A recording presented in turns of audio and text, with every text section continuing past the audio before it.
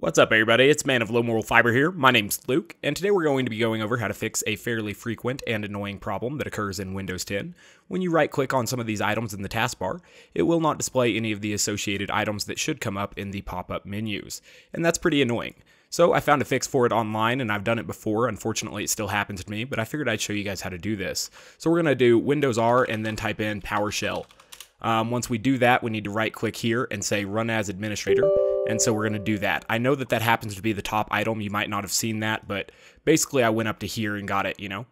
And then we're going to come up here and paste this little line. I'll leave this in the description, but it's what this Windows answers thing suggests, so that's what we're going to do. And then we're going to hit enter on that.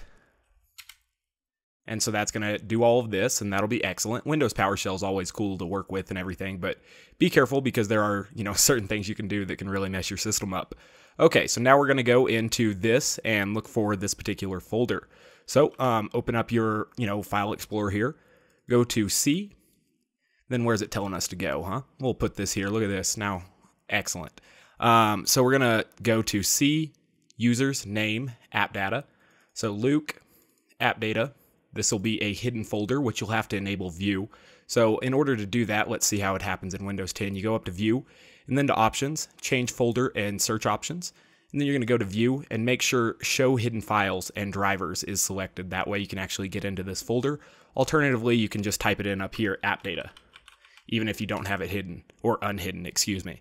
And so then we're going to go to Local and delete the TileDataLayer folder. So we'll just delete it.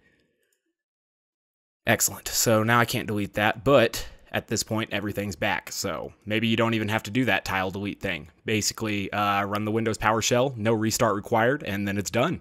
So I hope this was beneficial to you guys. I mean, it bothers me occasionally, so I kind of just have that little line saved there in a notepad file, and I take it into Windows PowerShell and fix the problem like that.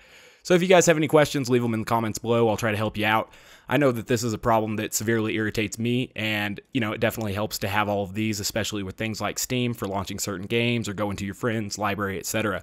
So, as always, guys, thank you very much for watching. I do appreciate it. If you found the video helpful, please like and subscribe. Otherwise, I do hope to catch you next time. Bye, guys.